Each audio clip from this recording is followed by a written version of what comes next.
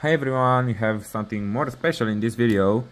With this small transformer, as you can see, it's really small. You have here some specs from it.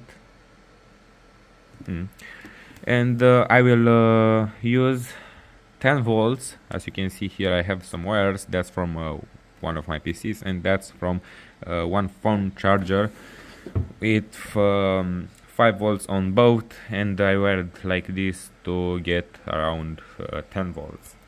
So basically, if I will touch directly, we have some sparks, but are really small. But if I will touch here this cable, please focus. Okay, I need a better focus. I don't know how to get a better focus. Sorry, my English. As you can see, the sparks are more bigger. Okay, my phone is a little retarded and don't know how to focus this. Okay, but as you can see here, the sparks are bigger, but that's normally is the primer, and that's the secondary. For here we power on the transformer with 230 volts with alternative current. I have here DC, and this is secondary, which normally can power 9 volts, 0.2 amps. But if I will power it with direct current for something around 1 millisecond, as you can see here, it makes some sparks, but it needs to be closer, not that close. Okay, something like this is too close. For now I don't have any stand to help me to take my phone and just stay like this to record. So yeah, for now it's more hard for me to do this. As you can see here,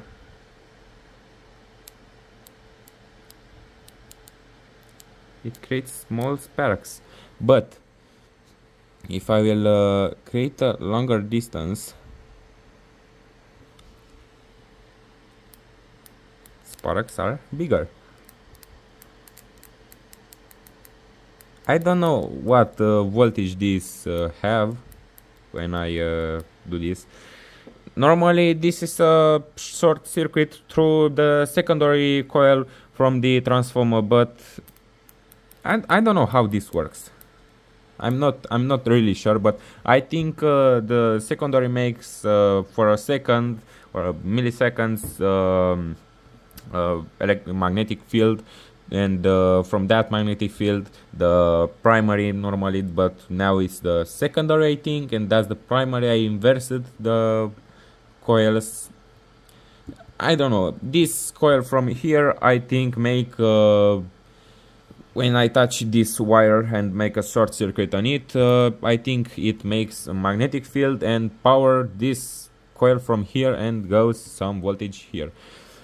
How I discovered this? Simply, I just stayed with my hand accidentally on that wires, and I shocked myself when I short circuited.